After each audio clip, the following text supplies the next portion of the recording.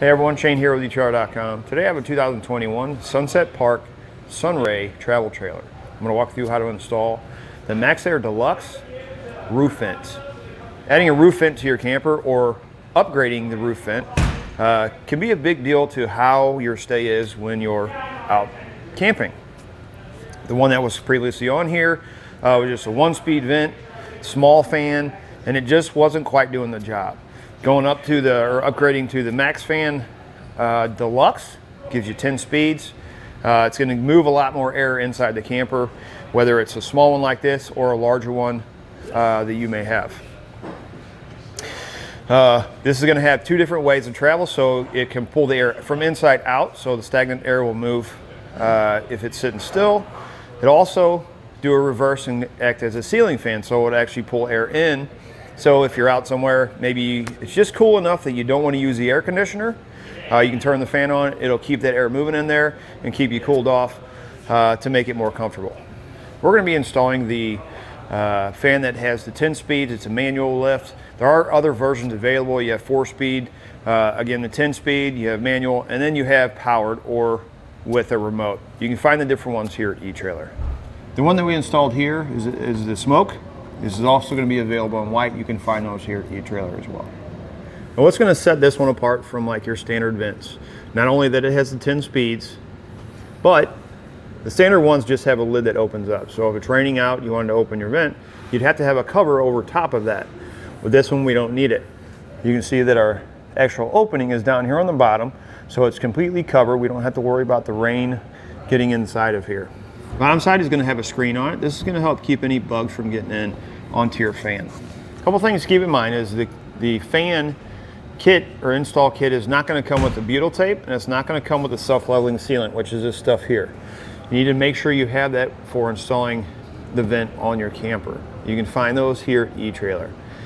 Now let's go ahead and take a look inside, see what it looks like on the inside of the camper. We'll go ahead and turn it on, show you the different speeds and how it actually works. Our screen here easily comes out, these little tabs, they just twist them all the way around. You can drive your screen out. That makes it easy to clean. Allows you to wipe off your fan blades if they get a little dusty. Your open and close is here. It locks in place, so pop it down, twist it. That's how you open and close the lid. Here in this corner, you have your on and off button. You have your plus and minuses, your fan speed, and then your temperature or your thermostat. And then this is what I was speaking about earlier, where you can change it from a vent to a ceiling fan.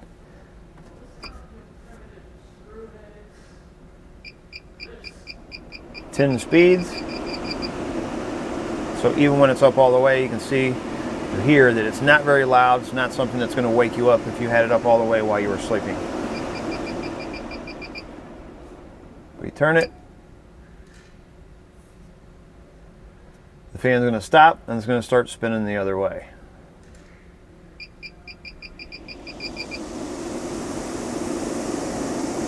And that is going out. That makes it that gives it a nice feature. Again, while we're inside the camper, if we want to change the way the air is flowing from inside to outside, we can do it by the push of a button. So when we compare this fan or vent to some of the other types out there, you're going to have fantastic vent, and you're also going to have vent line. Vent line is going to be more towards your standard one that you would get on your camper. As I mentioned, it's got the small fan in it. Typically they're only one speed and they don't change directions. Closest one to this is going to be the fantastic vent. It's not going to look the same on the outside. It's going to look like a standard vent. However, those are going to give you the different speeds. You can get remotes with them. They're going to have rain sensors on them. So unlike this one where we don't need a sensor because it's completely covered, the fantastic vent actually has a sensor on it. So if you have it open and it rains, it's going to sense that and it's automatically going to close the lid.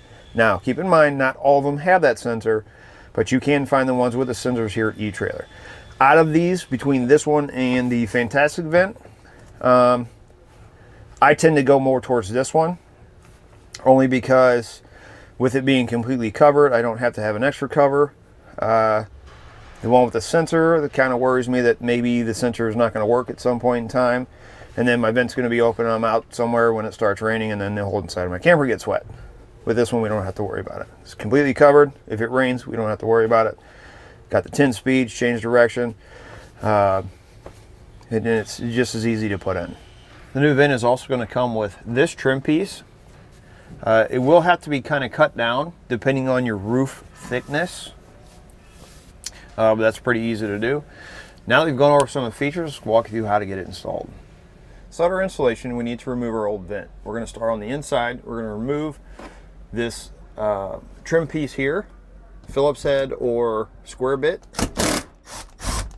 You should have 4 screws, 1 on each corner.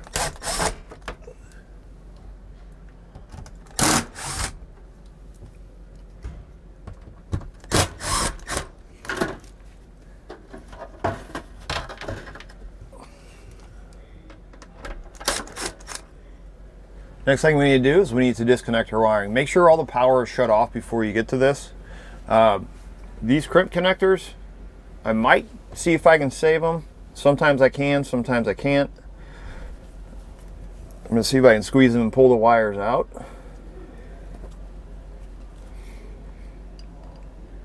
It looks like that one's not going to come off. That's what I'm going to do.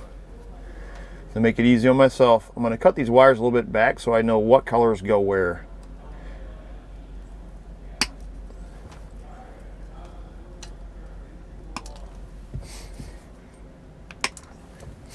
Up here on top, we need to remove all the screws that run along this outside edge.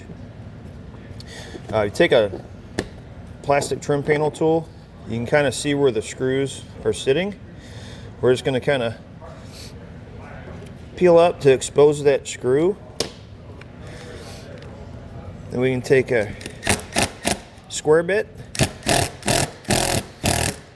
and then we'll remove those. You want to make sure you hang on to these because we're going to be reinstalling them on the new vent. We're going to do that all the way around this outside.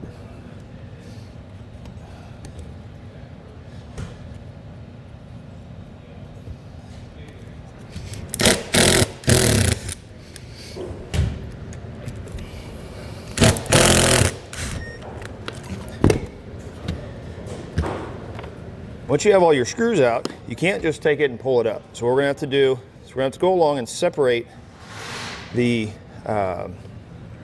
sealant from this metal piece. Now, once you get there, underneath this edge, there's going to be some butyl tape. So you don't just want to take it and pull it up. You're going to have to take your blade, kind of stick it in there, and kind of peel it off. Because if you try to pull it off, what you're going to do is you're going to stretch out your top, and we don't want to do that.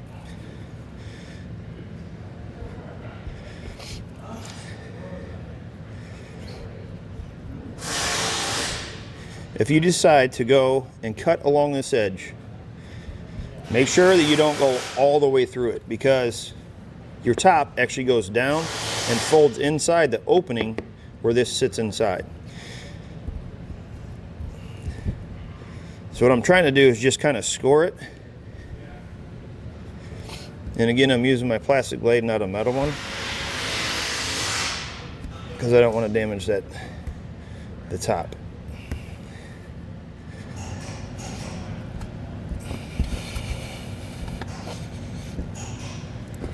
As you can see, I'm actually taking this stuff off from the outside instead of cutting it. If you find it easier to do it that way, you can, or do it this way, you can. All of it's going to have to come off anyway to put the new stuff down. So however you got to do it to get it off, just make sure you protect your top and you don't cut it or damage it in any way. These plastic trim panel tools that I'm using, if you don't have any, you can find a set here at eTrailer. They work really well for doing this type of work on your camper. So once we get all of it kind of off the edges, as I mentioned before, you're going to have some butyl tape that runs along the underside here. So what we're going to do is we're going to kind of feed this trim panel tool underneath and just kind of cut it, because again, we don't want to stretch our top.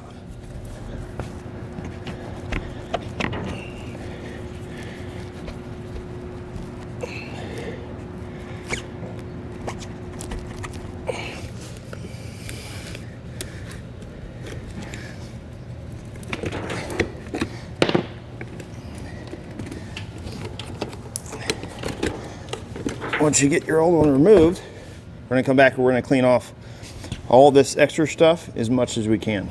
So that when we put our new one on, our new butyl tape, it sits as flat as possible to make sure it doesn't leak. Now your new fan is going to install a little bit different. This piece that connects to the top of the roof actually separates from the fan and then gets attached to it later on. What we need to do is we need to get to the bottom of it. This is going to be the top side, which is going to stick up on top of the roof. This is what's going to seal to the roof. So we're going to flip it over like this. We're going to take our butyl tape and we want to run it right along the edges. We want to make sure we're covering these screw holes.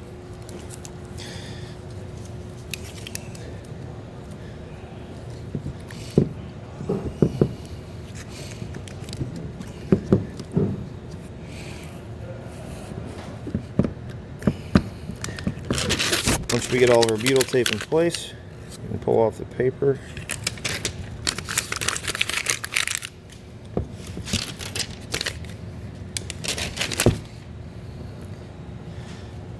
We're going to flip it over. I'm going to make sure these connection points are facing to the outside, not to the front or the back.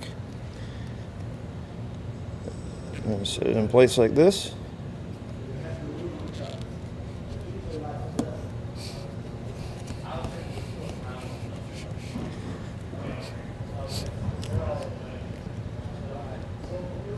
Push it down.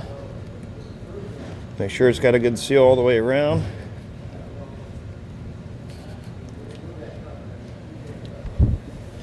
And then we can start installing our screws. Now I mentioned before that to hold on to your old screws, the new kit is going to come with new ones. It's really up to you which ones you want to use. These are Phillips. The square bits are normally easier to deal with, but we're going to go ahead and use the Phillips heads.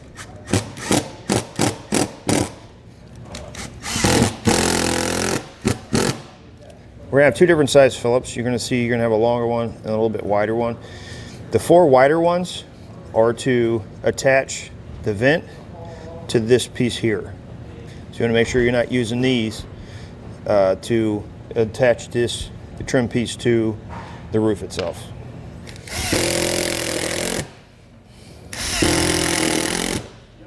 Now we're going to set our vent in place and attach it to the ring. What we're going to have to do is this knob right here, you're going to pull out on it, and we're going to open it. Notice the way that it's opening. It's going to sit flat. The hinge is back here. We want this towards the front of the camper, this open side going towards the back. We're going to set it in place and line it up with these attachment points.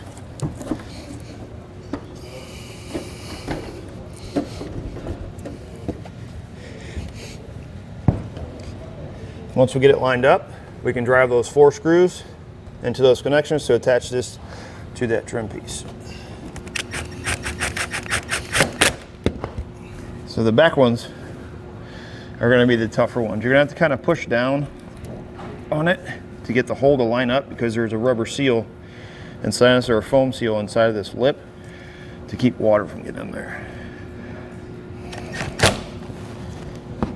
So now that we're inside the camper, what I forgot to do was loosen up the wiring and hang it down so I can make my connection. So rather than going out, taking the top back off, you can take your screen, pull it off. It's just little turn knobs. Comes off really easy. Take a Phillips screwdriver. And you're going to have 4 screws right here that drops this whole piece. And that'll give us access to the wiring on that side.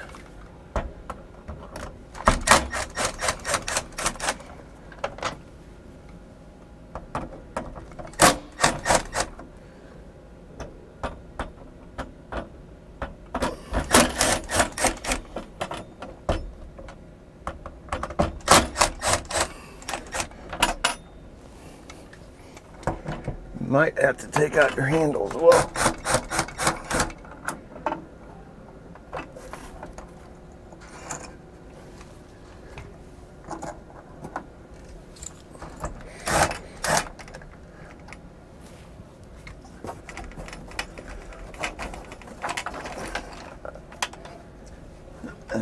disconnect right here on this side. Once you get your wiring done, you can go back and reinstall this.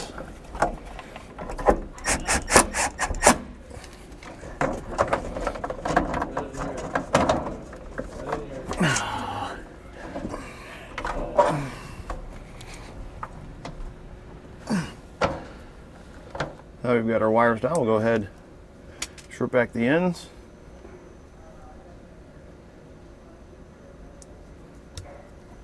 So if we look at our previous, where I cut them off, our two white with the orange stripes go to our black wire. We'll take these two, we'll twist these together,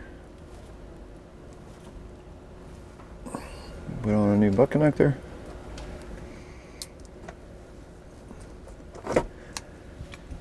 Do the same thing with our two white ones, which is going to be our ground wires.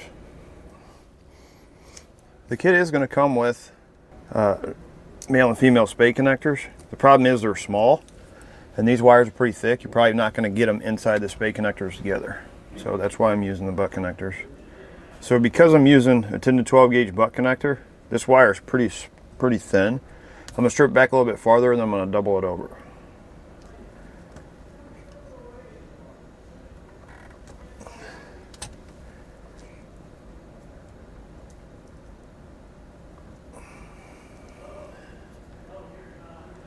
Connect to the appropriate wires there.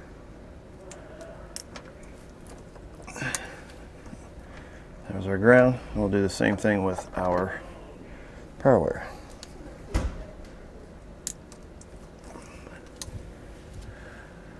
Once we get that on, you can tape them up if you want to. We can take them and kind of tuck them up to the side in there so they're up out of the way. And then we have our trim piece. Now the old trim piece, the corners are a little bit different, so we can't reuse it. So what we're going to do is we're going to have to trim down our new one so that it fits. So now what we need to do is we need to cut this, because it's going to be too wide to fit inside the camper.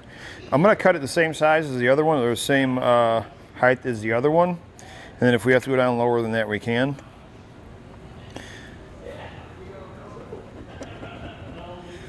Just going to mark it in a couple of different places at that measurement. You can also go from the bottom edge of the ceiling up to where it hits the fan and then add a little bit. This one measured about 2.5 inches, so I'm adding an extra ½ inch so it goes up past that. We'll just mark this all the way around, and we'll take a straight edge, make that straight line. I'm just going to take a rotary tool and cut that plastic off.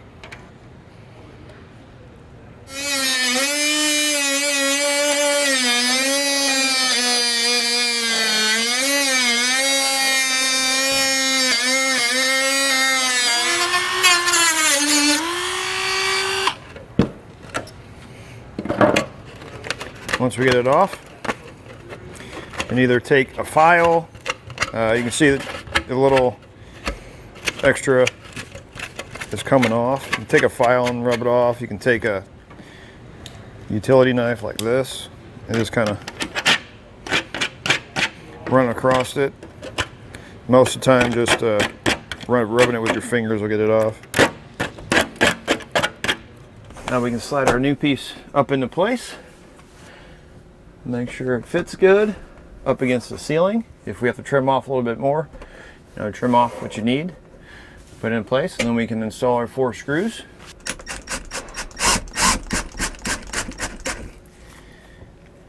The kit is going to come with new screws for this inside piece. They're going to be flat and they're going to be painted Phillips heads.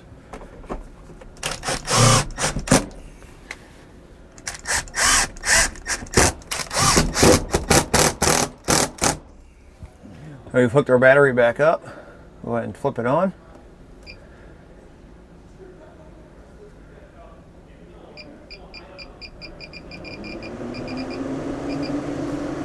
Now we know it's working.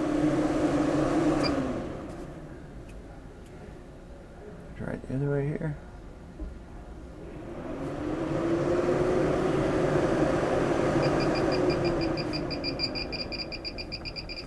Now that we know it's working correctly, we can go up on the roof and we can seal around the edges. I like using this LaSalle Bristol Extreme self-leveling self-leveling sealant. As much as I've used this stuff, this LaSalle Bristol seems to work the best as far as applying it, being able to work with it. You can get it in different colors. You can find the different colors here at eTrailer. I'm going to use white. I recommend, this doesn't come with your kit. I recommend getting probably 2 of these. And what we got to do is we got to raise our vent up all the way. We're going to do underneath this end piece and along the sides, and then what we're going to do is we're going to close it so we can get the back side of the vent or front side of the camper. We want to make sure when we do this, we're covering these screws and this edge.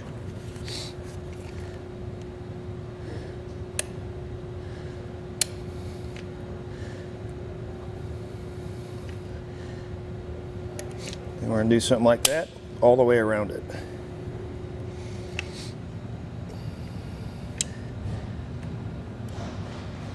Now with everything sealed, you want to make sure you let it sit for about 48 hours. Once you've got all your sealant down, you go ahead and take off the plastic covering that was covering your lid. You're ready to go. You can do it for a look at in installation of the MaxxFan Deluxe fan or vent on a 2021 Sunset Park Sunray Travel trailer.